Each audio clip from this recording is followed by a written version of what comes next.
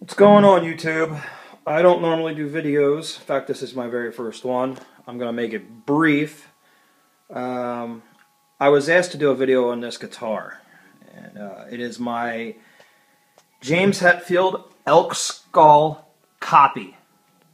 Obviously it's not a real ESP.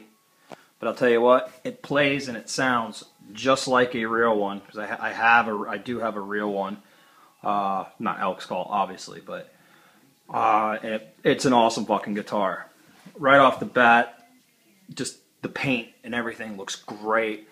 There are a couple differences from the original one, obviously, the most obvious one being that is a decal, not actually burned into the wood like the real one.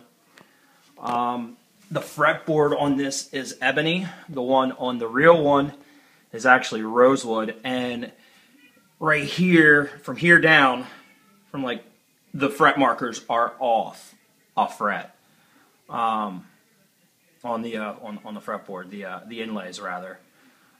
They are real barbed wire inlays. Get a good shot of it going all the way up the neck.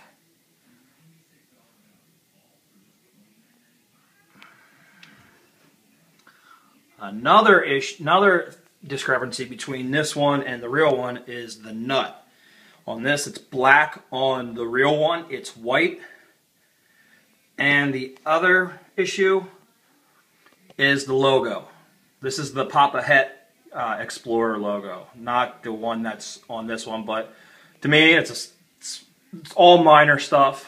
As far as the hardware goes, these are real EMGs. They sound awesome. I did switch out the toggle nut, the toggle switch cap. That was junk, and I switched out the knobs too. I put good ones on. The ones that comes on it are real cheap.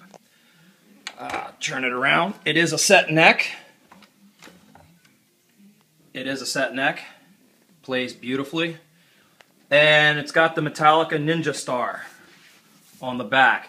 And if you notice, it's not quite the same as the real Metallica Ninja Star. I don't know if they did that for copyright reasons or what, but it's a fucking Metallica Ninja Star. Who really gives a shit? Again, this guitar plays fucking awesome. I bought it from a website online called rareelectricguitar.com. They have all different kinds of copies of guitars. They have the Eat Fuck guitar. They have the Mandewolf inlay guitar, which is going to be my next one, and then after that I'm getting the Eat Fuck guitar. They have a whole shitload of them. They have the Ken Lawrence. Real good website.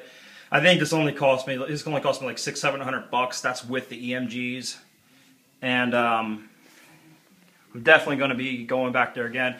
And it took, I think, 2 weeks to the day from time I placed my order till I actually had it in my hands. And it came from China. And to give you an idea, this came from China, and I live right outside of Philly. So 2 weeks, not a bad turnaround. Highly recommend them. This guitar is fucking badass. I should note I had to give it a setup when it came, because it was all out of whack and the action was high, but I fixed it.